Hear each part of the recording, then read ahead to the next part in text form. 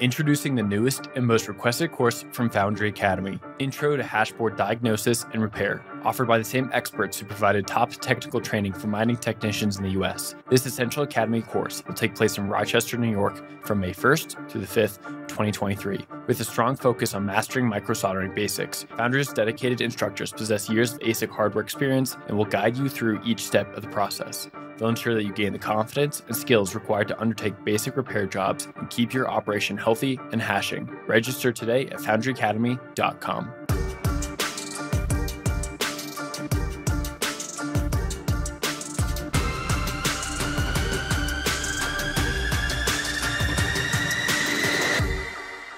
Welcome back to the Mining Pod. Hey, Matt, good to see you again. It's been a while. You've been delinquent on me, which has not been cool, but happy to have you again for the news. You love to start out the show by insulting me. Or asking you how you're doing. Over past time on. And then you'll just like go smoothly into the intro to not let me respond. Today I'm responding. Okay, let's jump right into it. We got a decent amount of stuff to talk about. It's a busy week in Bitcoin mining circles, which is kind of nice because I feel we went through like a lull with Bitcoin mining news recently. So things are picking back up. Let's start off talking about hash price, Bitcoin price, difficulty, all that. Then we'll talk about ordinals for a second, how that ties into hash price. For some like more meatier stories, talk about Ontario lowering power costs while Sweden is upping the tax on data centers, Bitdeer going public, and the Ethereum Shanghai upgrade, which occurred this week. Hash price is hovering around 8 cents. So not amazing, but not too bad either. Things are up a little bit. Bitcoin price broke over 30K this week, which was fantastic. First time since June of 2022. We're seeing a pretty strong market on that side of things. Network difficulty is hovering around 350, which is fairly high. We had a lot of people on the interview section of the Mining Pod talk about how they thought we'd be at 350 at the end of the year.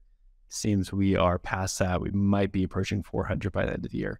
So those things don't look so great. Difficulty, again, all-time high, 47.89 trillion. I think the next percentage difficulty change isn't going to be too big, but it's pretty high already. So I don't know if it can get much worse than that.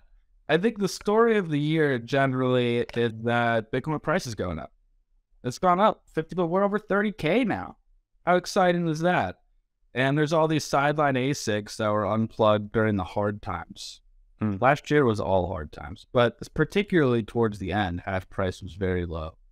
And you know what? Machines get wound up back online. Plus, not just the purchasing power of the block reward is increasing, but also there's more fees. People transact more when you get into kind of bull market territory. And also we have nice applications like Ordinals and stamps, which I'm not as familiar of, but is apparently becoming a little bit more of a thing. Increasing transaction fees, which is a very small part of the block reward, but nonetheless, it's a little cherry on top for the miners.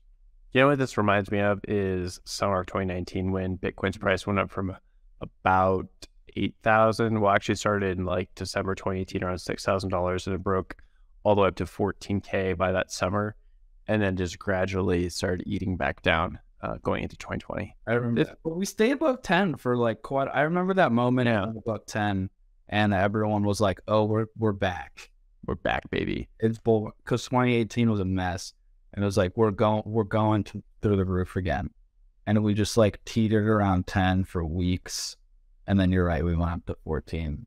Yeah, and the Ordinals front, so inscriptions recently passed 1 million inscriptions, so those numbers are still pretty strong. They're not as high as they were a few weeks ago, but they're still pretty strong. Stamps protocol is also pretty interesting. We wrote about it, Mining Memo, last week or the week before.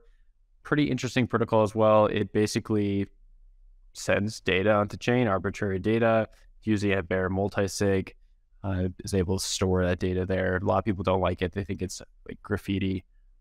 Does look like in a future world it would be priced out, but there seems to be like a pretty lively community around it. So definitely two things to watch that are helping out Bitcoin miners. Okay, let's leave the ordinals inscriptions where they are on chain and talk about energy prices. So Ontario and Sweden are changing schemes for miners by changing their electrical markets a little bit. Ontario it may be introducing a new ultra-low overnight hydro pricing for the area, with rates as low as 2.4 cents per kilowatt hour from 11 p.m. to 7 a.m. This would, officials say this is 67% lower than the current off-peak rate.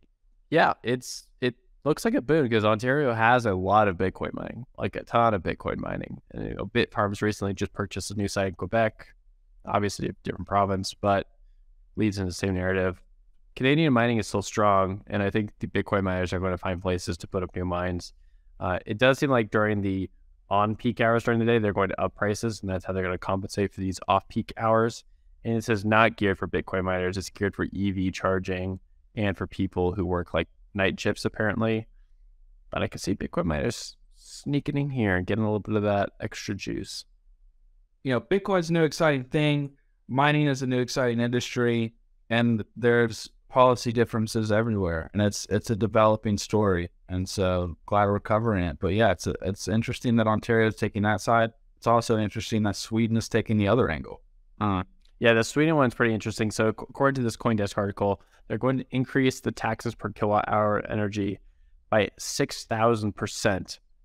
This original tax decrease was dropped in 2018. The rate was dropped in 2018. And now they're going to reinstate it. The original tax rate drop was created in order to bring in more data centers into the country. Seemingly that has failed. And so they're going to reinstate the old tax rule, which will, again, increase the tax rate by 6,000%. And we're talking pennies here, so that's why the rate is so high, but it's so important. I think it's like an added 3.5 cents per kilowatt hour, which, that's a ton. In an already high electricity pricing market in Europe, right? Definitely. Yeah, so the interesting thing here, of course, is like Sweden and Norway have sort of been like the last bastions of Bitcoin mining within Europe. It's because there's a lot of hydropower, especially in the northern regions. And so you're seeing like Hive blockchain and so a lot of smaller miners continue to operate out of that region. But these taxes could push them out. Like, is this going to be the last thing? It's hard to know. The interesting thing here is it's like another transmission line story, like just like Texas, right? Where you have a lot of stranded hydro in the northern parts of the country. These data centers or other factories have moved up there because they've had the ability to do so.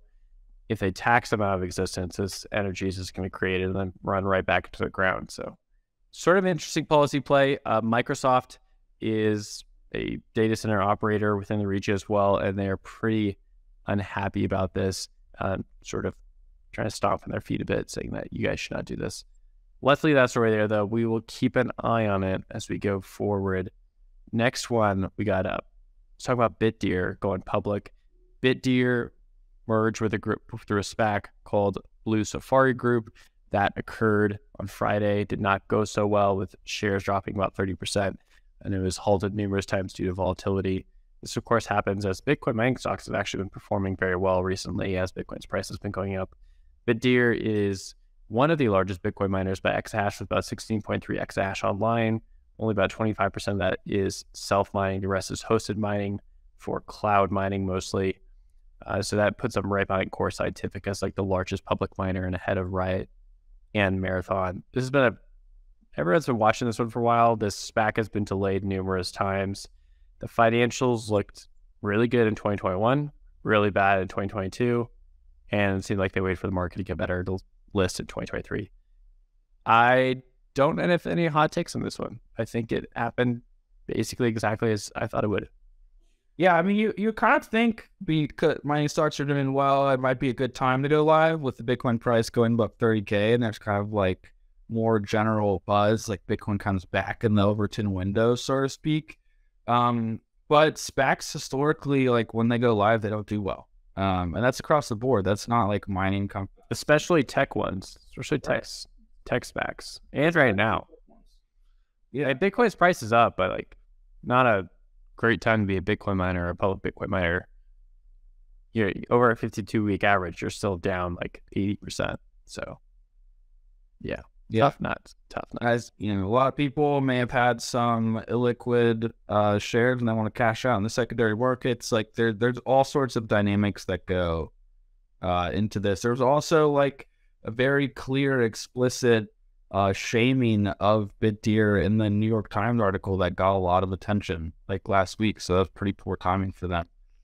So yeah, not hugely surprised with this story either.